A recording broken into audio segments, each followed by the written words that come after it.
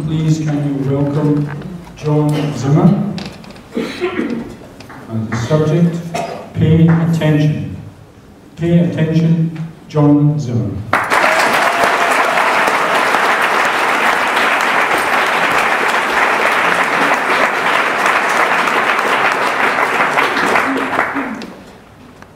Fellow Toastmasters, we need to talk.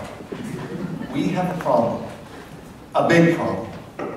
A problem that makes the financial crisis seem like the overdue balance on my credit card. Bad example. But you get the point. And what's the problem?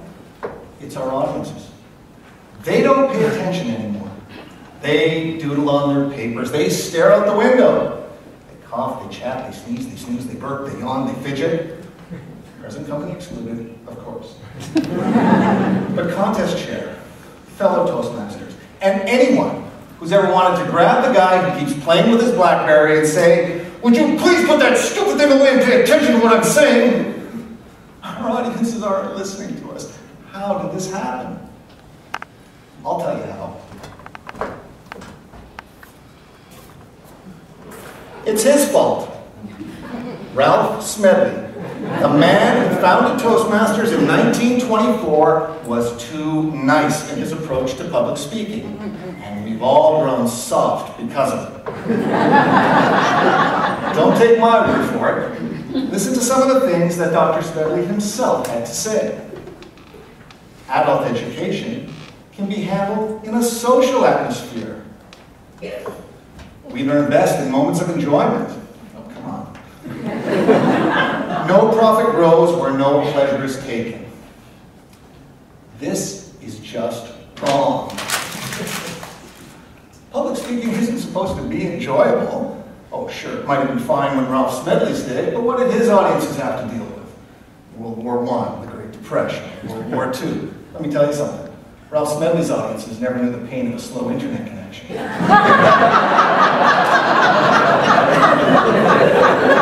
They never had embarrassing photos displayed across Facebook. They never heard Paris Hilton sing. No, times are tougher and our audiences have grown tougher with them. The kind, fatherly face of Ralph Smedley has taken us far, but it's history. If Toastmasters is to survive the future, we need a new face to take us forward, and I have found that face.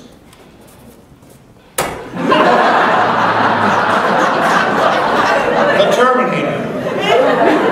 With the Terminator as our role model, we could create a meaner breed of Toastmasters. Toastmasters who strike fear in the hearts of their audiences and compel their attention. But to do this, we need to restructure the Competent Communicator program and make the training much more rigorous. Now, I've been giving this some thought, and with your indulgence, I'd like to share with you a glimpse of what the future could be like, but a word of caution. It's not for the faint of heart.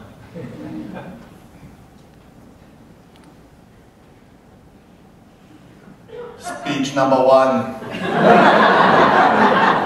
The bone breaker.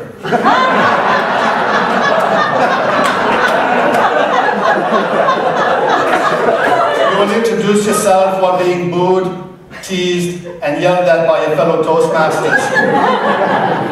If you start to cry, the Sergeant-at-Arms will break your fingers. Speech number 7. Your body speaks. You will convey your message and achieve your purpose using movement, gestures, and facial expressions. You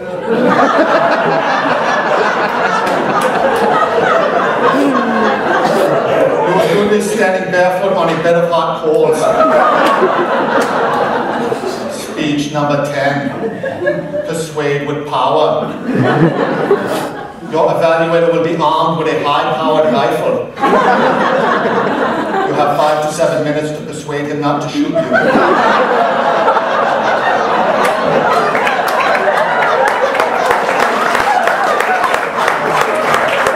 you are successful, you will become a competent communicator. If not, you won't be back.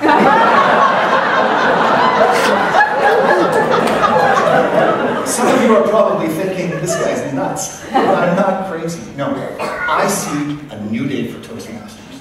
And on that day, we'll take back the stage. On that day, we'll regain our audience's respect.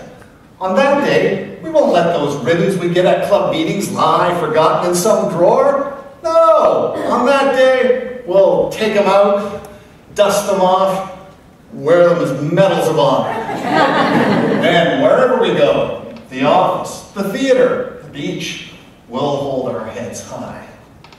Occasionally, we'll cross paths with a fellow Toastmaster and stop.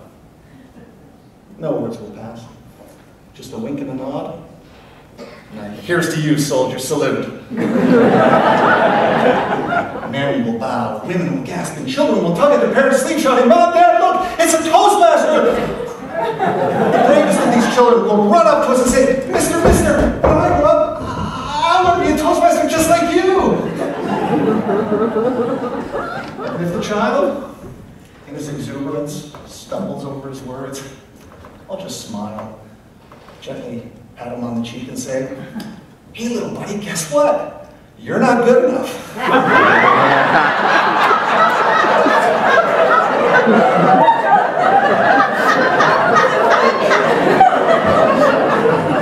This is my dream. From California to Kathmandu, from Bangkok to Bamberg, we Toastmasters will once again stand tall. And it can all begin right here, right now. Join me.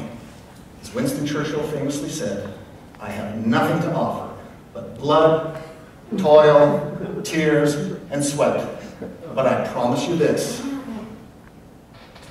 our audiences will definitely pay attention. Contest chair.